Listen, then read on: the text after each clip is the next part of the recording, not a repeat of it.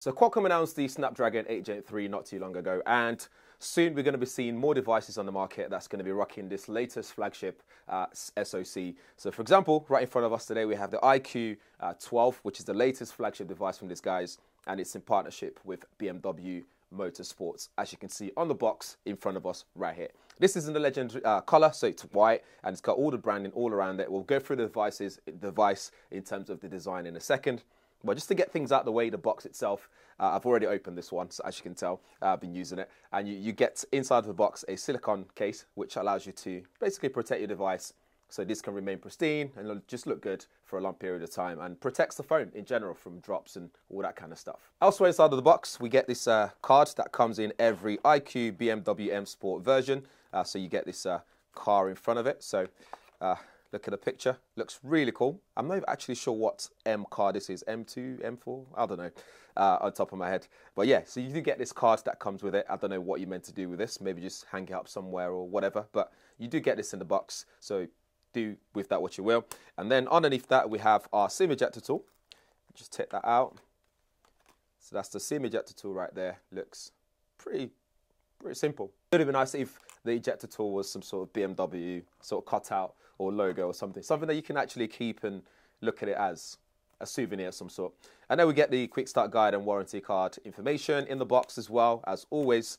And then we get our USB cable for charging and data transfer. This is a USB-C to USB-C cable, and it's just decent length. And again, this doesn't come with any special branding. It would have been nice if this was some sort of like braided cable that's in the M Sport colors of black, red, and blue. That would have been really cool to have. So IQOO, if you're listening, take note.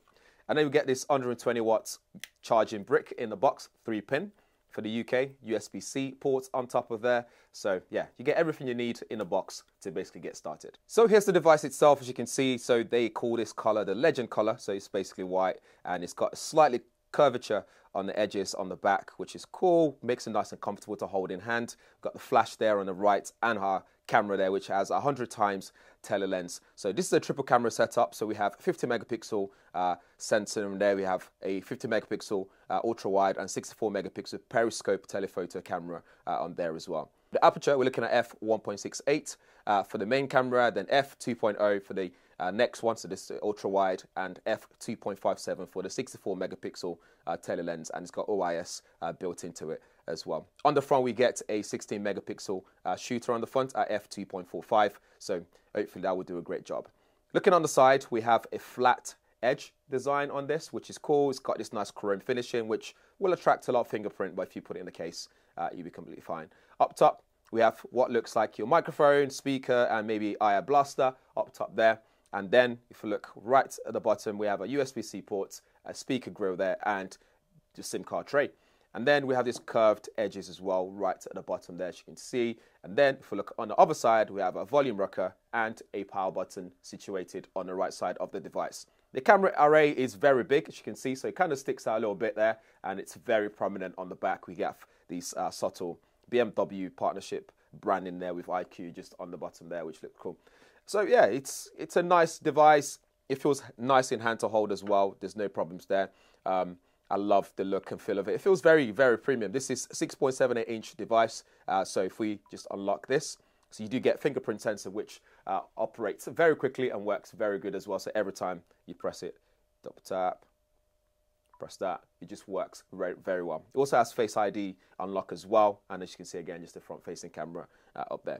This is 2800 by 1260 AMOLED display, and you're looking at refresh rates of up to 144 hertz refresh on here. So this should do really well for those gamers out there who like to game on something that performs really well. It's near bezel-less, so you can see around it. You can hardly see any bezels at all. So this is pretty much a very premium product, and it's working that latest Snapdragon 8 Gen 3. And those that need a refresher on what the Snapdragon 8 Gen 3 is all about, it's much better, obviously, than the predecessor. So we're looking at 4nm TSMC, which is the same as the Snapdragon 8 Gen 2 as well, but it has some clocked. The way that they've arranged the cores, the Cortex and stuff like that is a lot different to what we had before. So we're talking at one Cortex X4 at 3.3 gigahertz.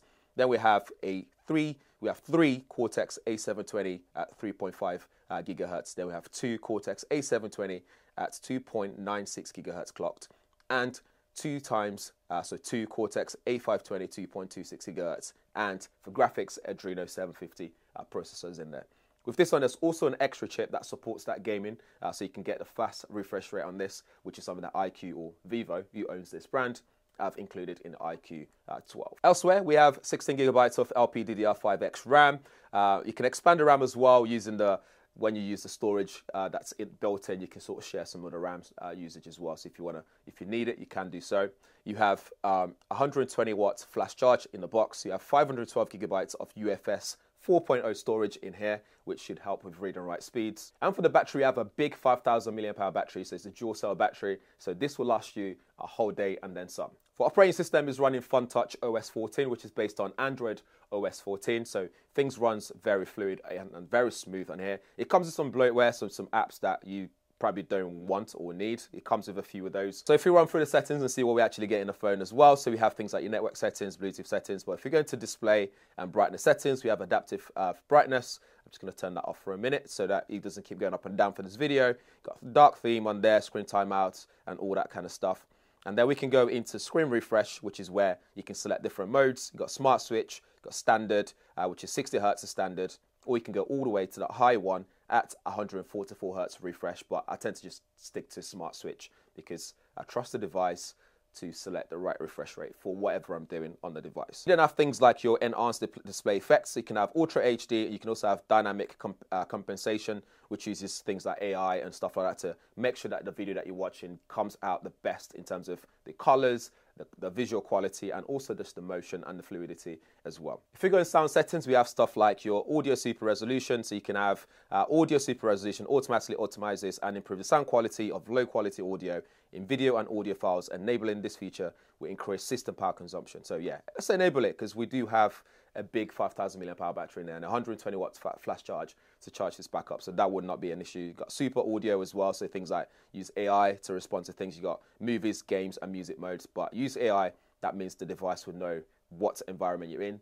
So it would automatically tune the sound accordingly. For those gamers out there, there's a gaming menu, so ultra game mode. So the sidebar will come up so you can select different options whilst you're gaming. You have esports mode, off-screen autoplay, game display announcements, and game super resolution, 4D game vibration. Got all these settings that you can play with, so when you start gaming, it would work accordingly. If you go to About Phone, I always like that About Phone because it tells you a bit more about your device. So 16 gigabytes of RAM there, 512 gigabytes of internal storage, Android 14 tells you the clock speed, 8 Gen 3 for mobile platform there. So it's all there if you just want to check your settings, or if you're on the phone to customer service and they want to know what you've got.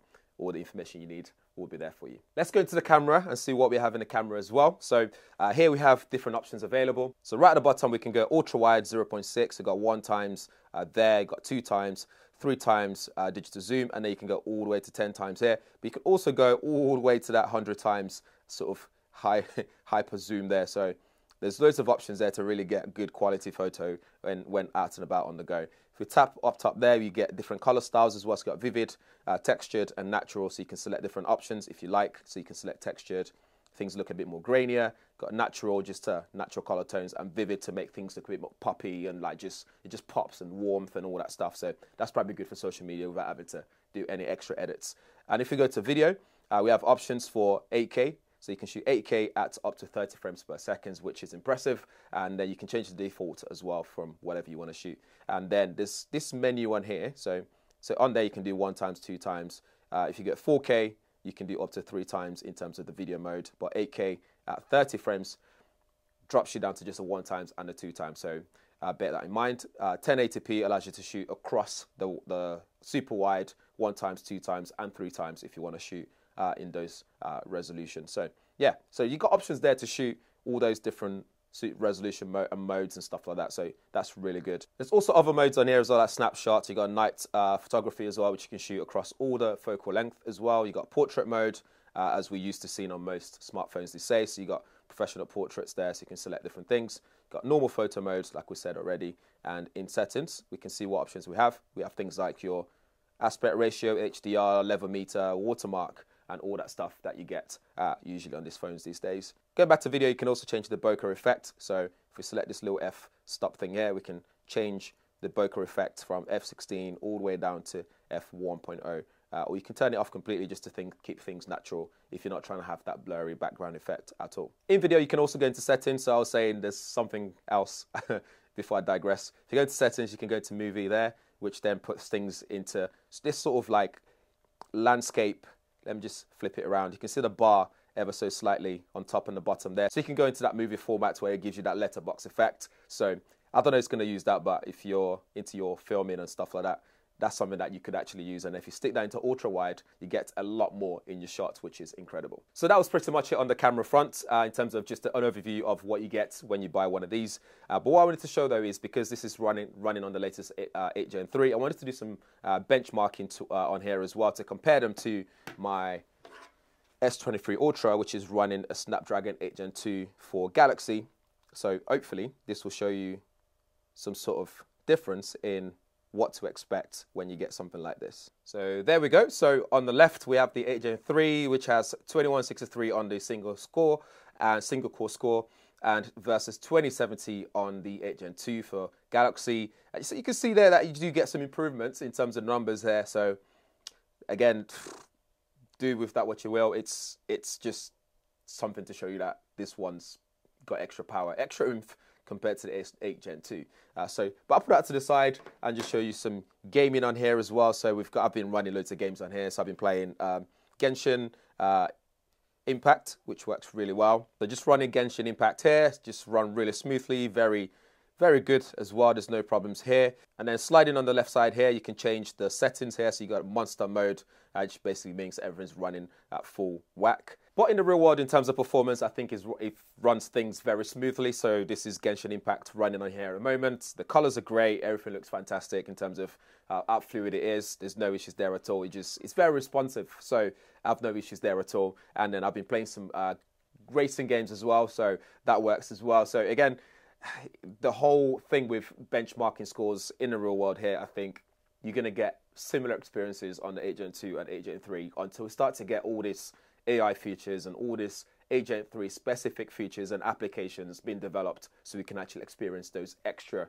features that we can have on these devices. But there you have it. I think it's a good device. If you want to know more about it, feel free to drop me a question in the comments below. But in the meantime, yeah, thanks for watching. I'll see you guys in the next one.